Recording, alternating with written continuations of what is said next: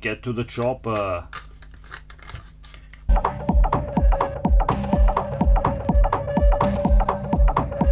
Hi, I'm Andrew Armstrong and welcome to the Back Office Teardown Lab. Broken robot hand. So you can see I'm no longer able to simulate a grasping robot hand because the kids have broken it. And I was having a quick look at this and can I be bothered to open it up? And I thought, yes, I can, because this would have been awesome when I was a kid. I'd have loved this. It does have a little bit of a broken finger, but it appears the tendons aren't working. So we're going to have a look inside. And yeah, I would have loved this as a kid. And I think I'm going to open it up and have a look because it's a sort of thing that I kind of have an idea of how it works. And I know there's going to be strings and effectively tendons in there. And when you pull the lever, it sort of pulls on those fingers. But I don't really know for sure. So now I will know for sure. On something that I can't really break any further, and we've just chucked it out. Oh, that's a very stiff screw. Try this one. Just watched the old London Marathon. Very much inspired. My running distance never quite got up to the London Marathon. I've done a half, and I run around 8 miles or so on a weekend among my boot camps and stuff. So yeah, I've got a long way to go. The funny thing is, when you do a half marathon, there's no way you can imagine just doing it again. I have no idea how those guys, you know, mentally prepare themselves for that onslaught. But yeah, very inspiring stuff, really. I never was a runner, and it's something that I started doing quite recently, maybe for about a year now. But yeah, it's easy in that you can easy to run. You know, if you're a UMON, you should just be able to run. You're sort of designed to, so you don't need much equipment and you don't need much skill. Just put one foot in front of the other and try not to fall over. How fast or slow you go is up to you, but frankly you're the only one measuring that, and you're the only one who cares.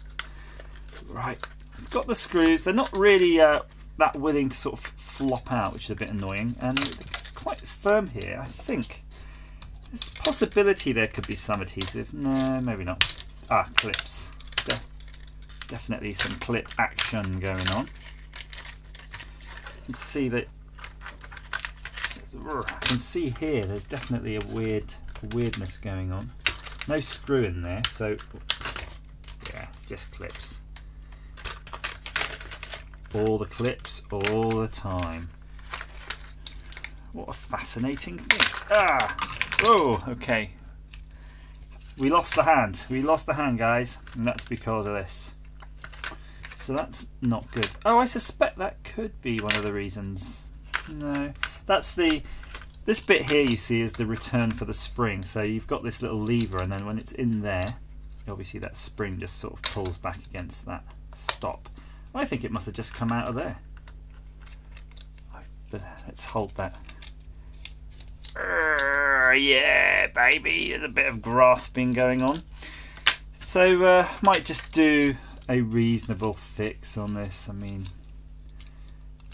if it's possible. I'm not even sure what sort of glue I could use here. Have a look. It's definitely a bendy joint. If we use an epoxy will break. If we use actually most glues, the only thing I could think of is maybe using heat. Could dab it with a soldering iron. Let's try that and risk contaminating my soldering iron even more than it is already, but it's due a clean. I'll get a bit of emery paper out later. Interesting enough, for the thumb here, they've only used one screw, so they have limited its crushing ability somewhat. Yeah, I'm trying to think if there's any way you could modify this. I would say that you could see that this bar that moves in and out pulls those tendons, so you could have a servo, but it's never gonna have the killing grip that you require if you're gonna make an evil type robot. But this is sort of maybe a bit like the hands-on Tom servo, you know, on Mystery Science Theatre 3000. It's sort of just a floppy hand at the moment, but we're going to try to animate it. I'm going to clean my soldering iron tip for no reason really, because it's just about to get disgustingly dirty. Let's have a little look, see how we might do this. So I'm going to try to hold that bit up to that bit. So you see they're sort of overlapping. And then I'm just going to dab it in a couple of places. So it's basically like a weld, a heat weld. And it's flopping all over the place, and it's not cooperating. So you're basically trying to make these two materials as one. And if this doesn't work, I could try hot air, because I think the hot air would definitely cause these things to melt. So it's a bit like a glue gun. You're trying to... Ooh, ooh, ooh, ooh. It really ran away from me then. Yeah. That actually looks quite welded, if you see that in there. I don't want to pull on it too much because it's going to be fragile. I almost wish I had some more filler material. I'm just having a quick look around the back of, see if I've got any sort of thermoplastic, something else I could use as a filler. What is made out of a thermoplastic? How about this white stuff? Yeah, not as good. Yeah, if we almost had spare of this plastic, we could sort of shave off something inside and use it as a filler. So I'm going to take my knife. There's not really much material here, but I kind of feel I might be able to just shave a bit off in here from this part. Yeah, I can. Whoa, no! He said shaving it off and it firing into the pile of junk. Let's try to shave the other pile. Risking, of course, structurally making this much weaker, but fine. That's okay. Don't escape. There we go. We managed to salvage it this time. No idea where the last piece went. So I'm going to use my forceps, my archery forceps, because this is a medical procedure. Of course, we're repairing a hand. A robot hand, so that's locked in there now. So we'll take our joint, try to get it to hold on to that roller solder so it's nice and flat. Got our soldering iron. Again though, this would be quite nice to maybe melt with the heat gun and drip this on. Oh, should we try that? Yes, indeed we'll try that. If I plug it in. Let's go! So I'm going to run it at my full temperature but lower the airflow. So I don't want it blowing all over the place.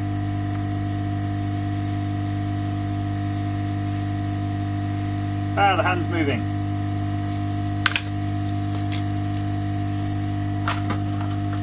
Let's lock this hand in a bit better. There. Can't see it, but I've put these two things now so the hand is more locked in.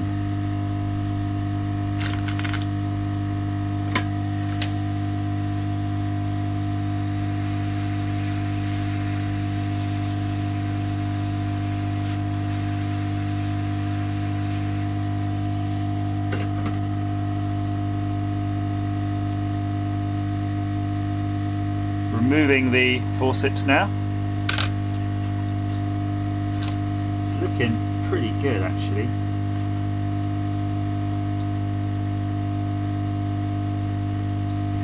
I think we're pretty much there.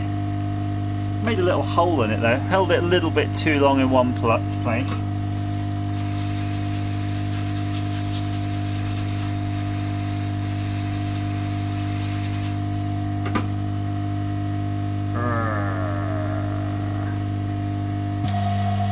Okay, I think at the risk of just making this worse and worse and worse, I think we'll leave it be. Yeah, that sort of bit of filler material may or may not have worked how I intended. But yeah, let's put it all back together. So that's that bit. It's going to be a tricky one because it's a shame because this retainer's on this side rather than this side. You kind of have to put it into a broken thing. Fine. Effectively, that should be it. See, it's kind of holding itself together there. If I can just keep that there long enough to get this bit on, I think we're okay. Ah, he said, then immediately letting go of it. So where it failed actually was there, that pin basically had fallen out. So I suspect whatever has catastrophe befell this to cause it to crack, which was probably bending it back too much, trying to pick up something or slapping someone around the face with it, has caused it to not only snap but lose that pin in the process. Just concentrating a little bit here. Got this one screw still in here. Once I can get that kind of tightened, yeah, we're on the home stretch now. Come on, stay together with me.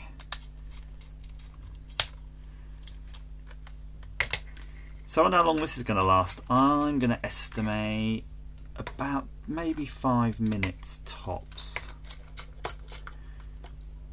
I wonder how Asimo's hands are made. I suspect far better quality than this, but probably same principle. I mean, how else?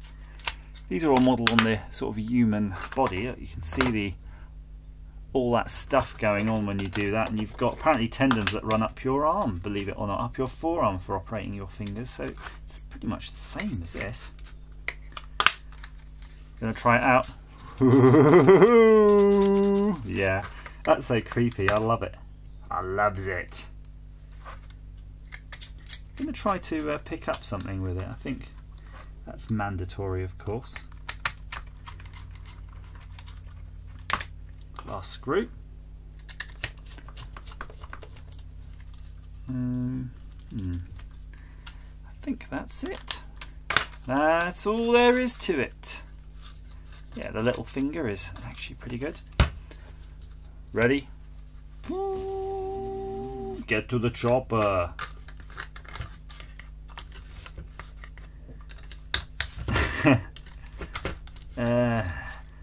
It's just feeling it. Let's try something else. Ready? It's designed for grasping very particular sized and shaped objects. Hey, cubes, it's fine with. Oh, look, it can carry a cube any which way. Something round. How about this? No, no, sir. How about your mobile phone? No. Help me, help me.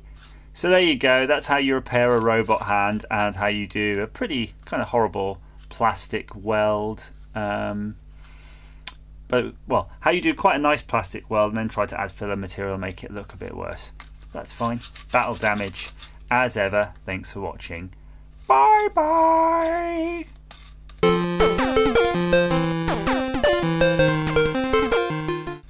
Oh, that is creepy.